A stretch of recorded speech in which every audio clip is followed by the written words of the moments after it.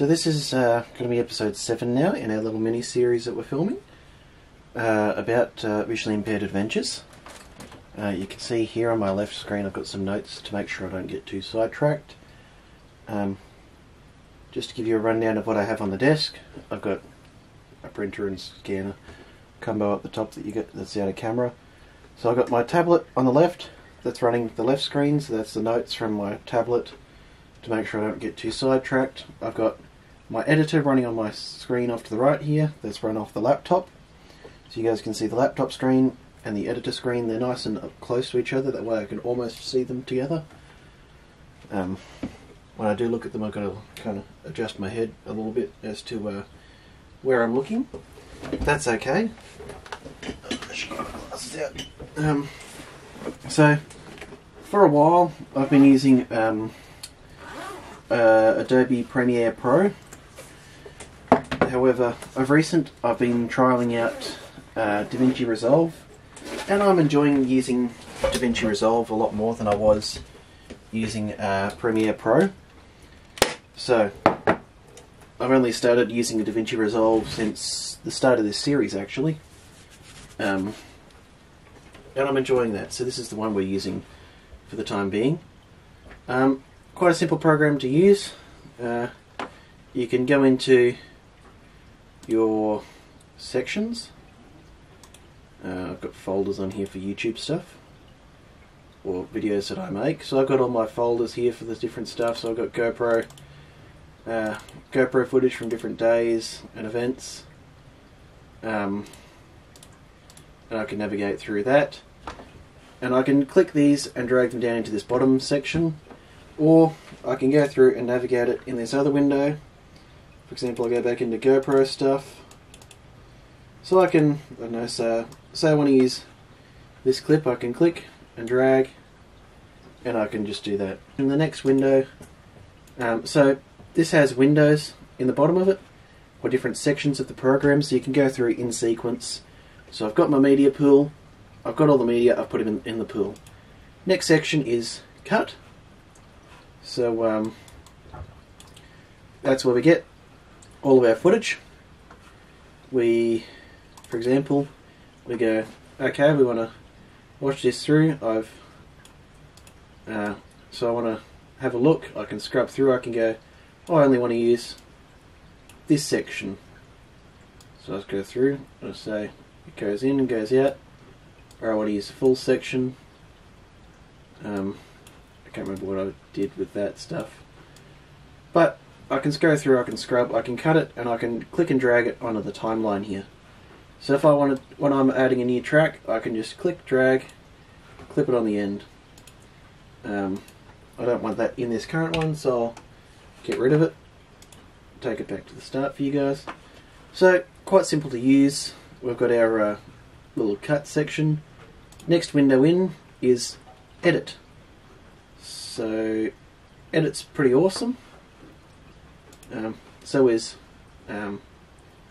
cut. We've got different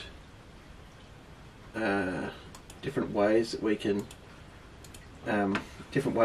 set out these windows, which is awesome. So next up is cut. If we actually get rid of the so we've got two different things. So we can select our clip, watch it through, put it in. So we can, I don't know, we can select that one, adjust where it goes in, where it goes out, and then we can watch it in sequence in the other window. This just lets us compare frames and a few other pieces, which is great, because if I was to drag this clip again, say I wanted to use this section, which when we scrub through is just the panning out of the different section, I can go, cool, I want to add that in on the end here, and I can see in my second window that right after everything's played, I've just got that little end section. Nice and simple to use. We've got little razor blades so we can cut sections and delete them. So if I wanted to use the razor blade and do a snippet here, I've got two clips here now, or I can undo that and leave it as one. Lots of keyboard shortcuts in this program that we can use. However, so I've gone through, I've clipped all my footage together for what I want to use. Make sure these clips aren't doing weird things. So I've done that, I've clipped it through. by the end of this stage, for this particular one, I've already put 3 hours to get it into this stage. Next window is Fusion. So I've not played with this too much, so I'm not sure what this section of the program does. I've not played with it much at all. I'm guessing we pick different sections of it that we can edit in and out. Next up we've got colour. So we can colour grade each different frame, set all the colours at the same section. So we've got all these different adjustments we can play with. And there's a whole heap of them across here. So if I was to... I have played with some of these, but not too many of them. So we've got lots of different sections. Dynamic range, red, green and blue mixer, motion effects, camera, colour match. So there's so many different things we can do with the colour. We can make it brighter, we can make it darker, we can make it all one colour, we can take out colours. We can add in transitions and cool other pieces. I think this is where you do that in this program. Next up we have Fairlight. I think that's what this is. Fairlight, yeah. So this is our sound mixing section. So you guys can see along the left here I've got 3 tracks. So if I was to zoom out a little bit, nope. So you can see in the 3 tracks, there's the one I wanted. So if I condense that all down, we can see that most of the audio is coming through track 1. We've got a little bit of this section is track 2, and then we've got track 3 audio through this section. So track 2 is muted, so we won't hear this audio when we play through the video. We'll hear this stuff. So this is where you do your voiceovers in this section. So track 3, actually, if I was to rename, I think I can even name the track. I think. I know, but this is the one where I can record. So I often swing this monitor to the left here so that I can bring my microphone out. I've got a cool little setup that we can bring out. I think I get this microphone from Kmart or something. It's got cool little filters and everything. So when I'm doing my voiceover sections, I'll get my little microphone out.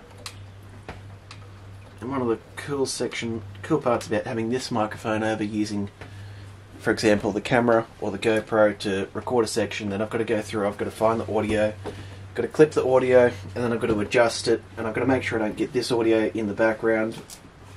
For example, when I'm playing it here, we can hear that I believe this section is the boat moving around. So we get a little bit of a preview up in the right hand corner of the boat moving around, or what's happening in the track. So I've recently put these on one of the swing arms, which is fantastic for me because I can bring this nice and close to see. I can put that right in my spot of vision. So we can see that the boat's moving. We can hear it through my desk speakers because I've got the computer going through 2 desk speakers, which is really cool. So there's one on the right, one on the left.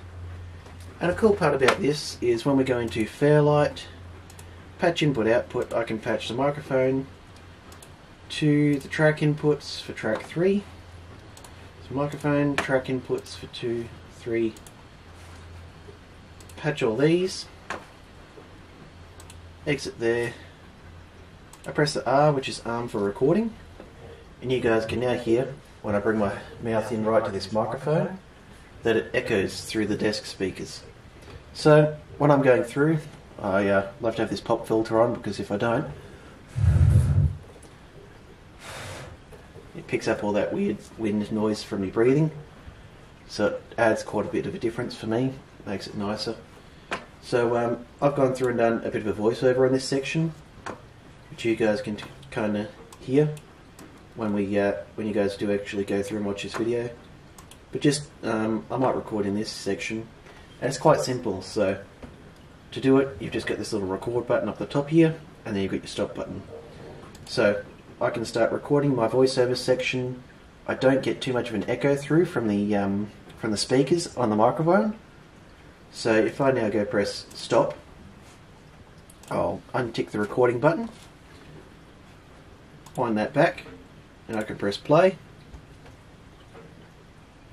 So I can start recording my voiceover session. So now we don't get any feedback from the speakers into the microphone, which is fantastic. So I'll get rid of that track audio. So this makes such a big difference for me, because previously I've had to do a lot of editing to try and do voiceovers. So having recently gotten a desk mic makes my editing so much easier for me to do.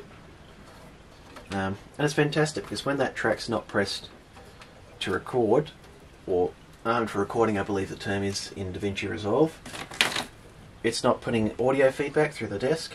Like I can probably, when I put my monitors back in their normal position, I've still got the microphone sticking in between, so I can probably, when I get these back, if I was to press arm for recording again, so it still kind of picks it up. So when I do get, I'm going to change my setup a little bit. I might get a desktop so I can run this program and this one side by side on my large screens. But I can now record with this in the middle, which is pretty cool. So from there, when we get the audio, we can trim it, we can adjust little sections of it, and that's pretty cool. Then we get to export. So I think that's what this is. Export or deliver. This one is called delivered, some it's called export. So up the top left here we've got so many different options. We can go custom, export for YouTube, Vimeo, I think that's Twitter, Dropbox, H.264, 265, so that's your MP4 files, IMF, Final Cut Pro, put it into Premiere, and a few different ones. So we can go all sorts of stuff.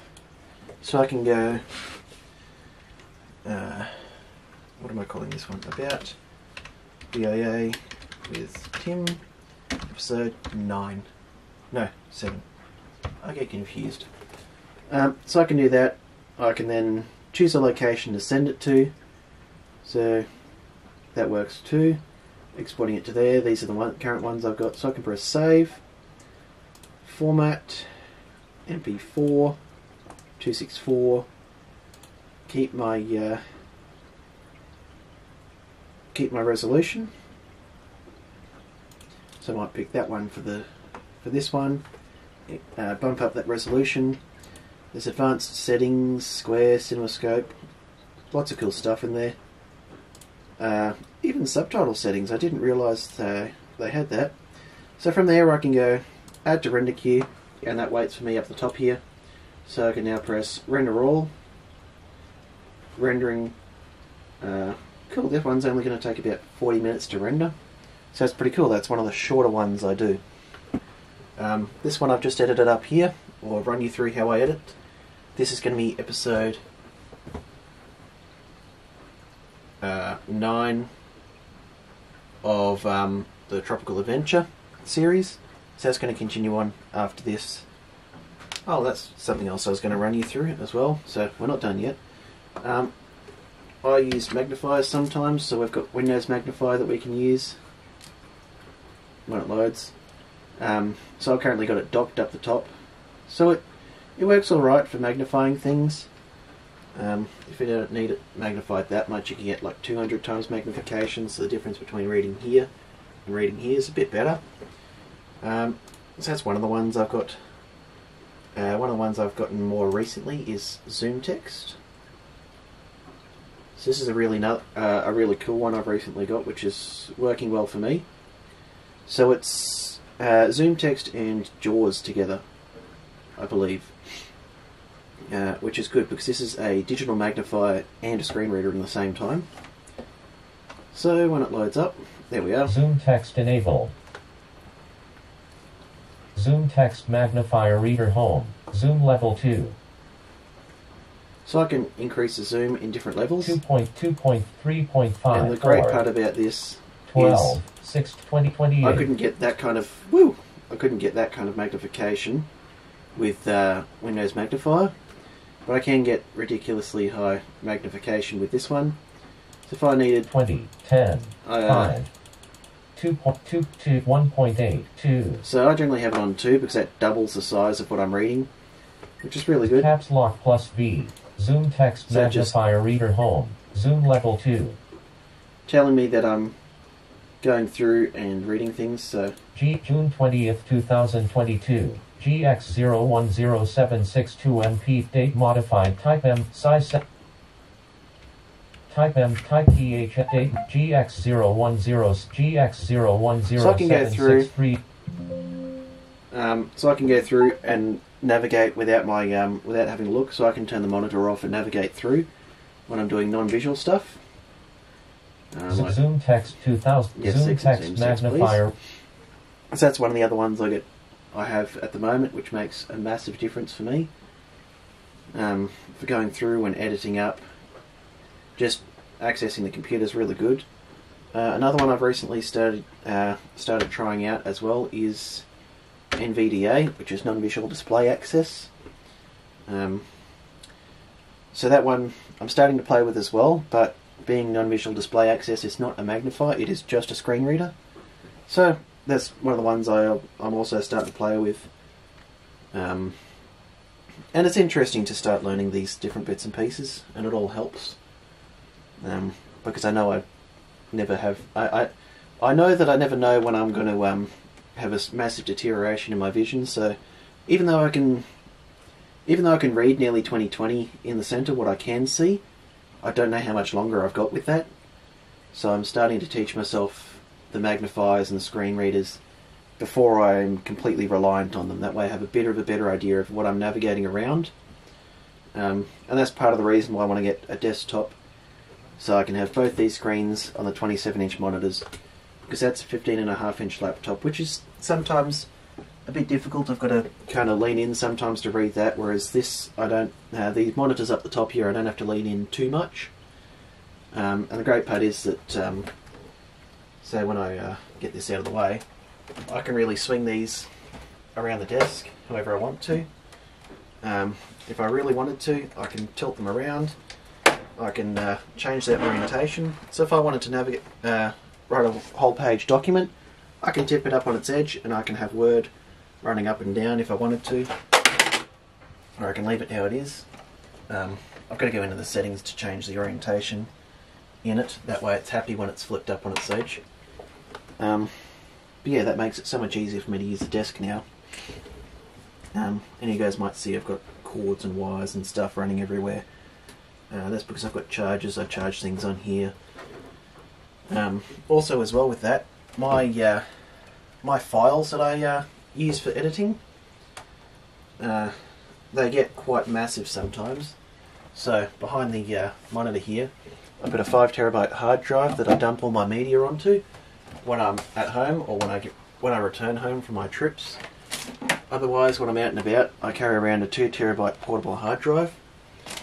That way I'm never going to run out of room for my media, and if I do, I'm filming too much. So, for example, the time I was out for this one, I was out over 7 hours, and I've probably got about 5 hours worth of footage in 4K, which consumes a lot of file size. So if I have a look at how much size my folder does of the GoPro footage, as this is the footage from about this time for the last year and a half, and on there I have a bit over 1 terabyte worth of footage. So that's roughly a month's worth of continual running a GoPro and recording in the highest quality that the 8 records in, which is what I've got, and the other stuff. But that's not the only one I can film with. As you guys can see, there's a couple of folders here. I've got Canon stuff from this camera, the drone, the done stuff. So this is all the files I've gone through. Drone files, so this is the stuff from the drone, GoPro, and then I still film stuff on my phone sometimes. So on some days that I've filmed, I think I've recorded like 8 hours of footage in some of them, so that makes it a really long process for me to go through and find the footage that I'm going to use. For example, if we were to just go back.